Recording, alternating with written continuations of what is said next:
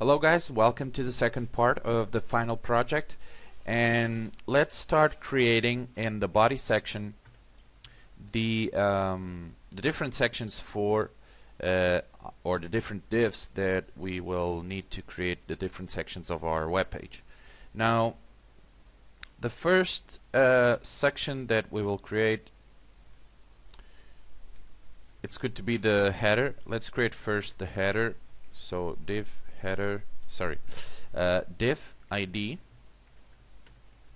header, and let's close it. Div. The second section that we will create is it's the main section, okay? And now we can create div ID equals footer. Div. Now wrapping up the main and the footer, we will create the another div called the wrapper.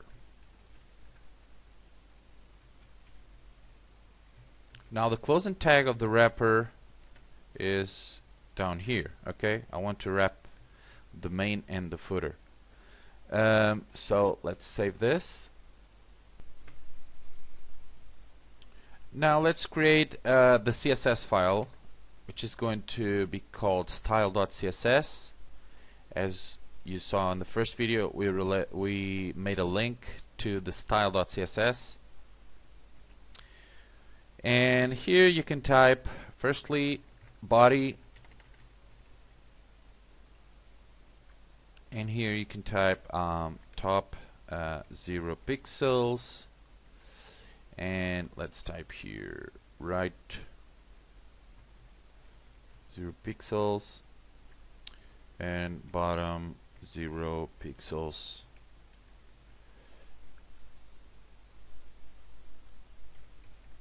left 0 pixels,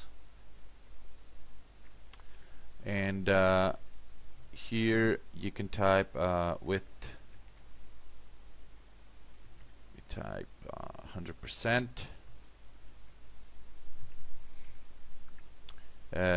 height 100%, and margin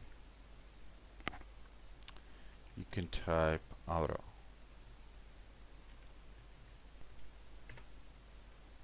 Font you can type also Arial.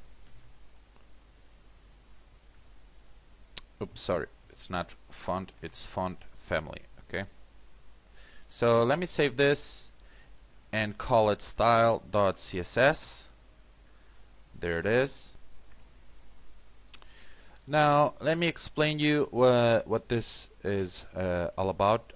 The top, right, bottom, and left, basically when I type 0 pixels is to prevent that some little spaces in blank will be there. So basically it's like padding 0 pixels every the whole website. Okay, so but I'm typing top 0 pixels, right, bottom, and left, so I type for every single part of the or side of the website 0 pixels, so that will prevent in different browsers a few little spaces that sometimes occur. Then I have width 100%, height 100%, margin auto. This will help me later on to center the whole website. I'm going to show you how to center the website without using the center tags, because as you know, maybe some of you don't know yet, the center tags don't exist. You can't use them anymore. The center tags will still work, but they are not recommended to use, because it may do a little damage to your website, and now that we are using a lot of HTML5 websites and HTML5 code, it's better for you to get used to not use the center tags. Okay, but I'm going to show you how to use another way to center your or the whole website. Okay. Now here, let me type the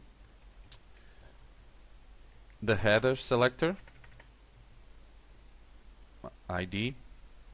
You already know if you use ID, you should use this symbol. If you use class, you should use the symbol, the dot. Okay.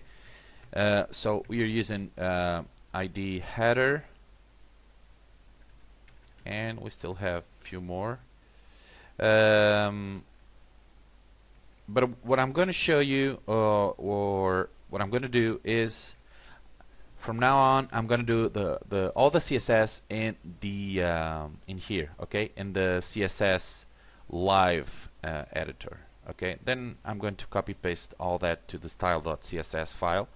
But to see the live or to see the changes live in real time, let's use the live CSS editor. That's why I wanted you to download that. It's way better, and it's a very, very cool feature to see all the changes live when we type CSS code. So let me go in here. What is it? Okay, index. Okay, let me go to the project and open the index with Google Chrome. Okay, here it is. We don't have nothing yet because we didn't style any of the divs. Okay, so let's click here, live CSS editor, and you see you can expand all this. Okay, here.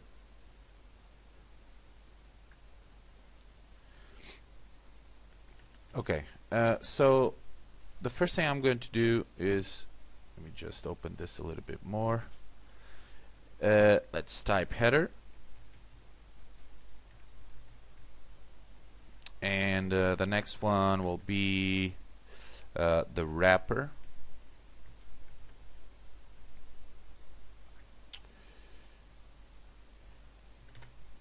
The next one is the main, I think. Let me check. Yes, the main and the footer. So the main, and here let's type the footer. Okay. Now let's give the first properties to the header. Let's give it a border of 1 pixel solid black. Okay, and let's give it a width of 100%, height of 120 pixels, and as you can see, we can already check that the CSS is running live in this page. Okay, you can see the border here, black border. So it's pretty awesome, cool feature that you can use to see live that your CSS code is running perfectly on your web page. Now let's edit the background. Let's give it a background. Let's give it a dark color 2020, and there it is. Okay, awesome. Let's go to the wrapper now. And here the wrapper, let's give it a width of 800 pixels. The height is going to be auto, and border.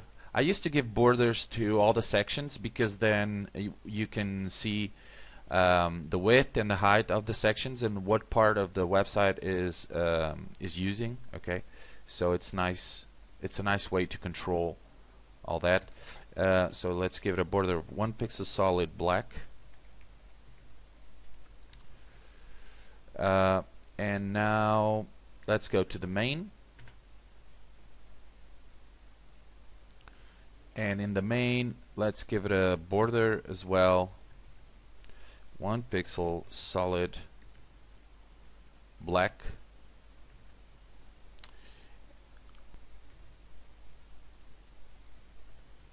And let's give it a height, main height. Let's give it a height of 300 pixels. Okay, so let me check this. Let me see if everything is okay. Yes.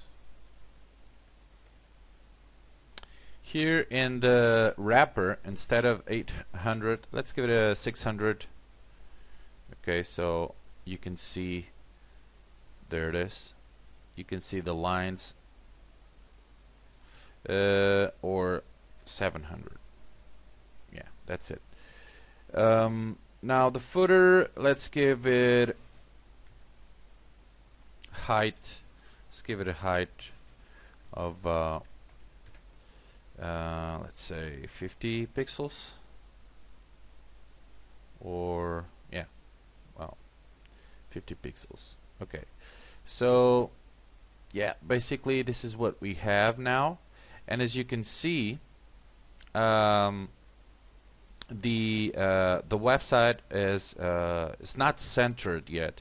So to center the whole website, just go to the wrapper and type margin